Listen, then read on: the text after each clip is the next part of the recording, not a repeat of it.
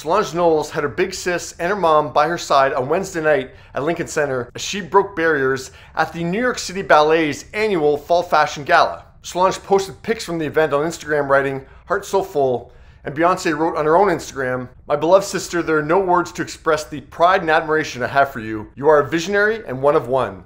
Congratulations on being the first African-American woman to compose for the New York City Ballet. The piece you composed is phenomenal. I love you deep." Yeah, Solange is the first black woman in the ballet's 74-year history to compose the score. Quite an achievement. The face you make when I tell you that I had to leave. And then the closest thing we've gotten to visuals for Beyonce's Renaissance album, she posted images from the night set to a mashup of her Plastic Off the Sofa and Solange's Cranes in the Sky, which was created by Amorpheus on YouTube. Well, it's like cranes in the sky.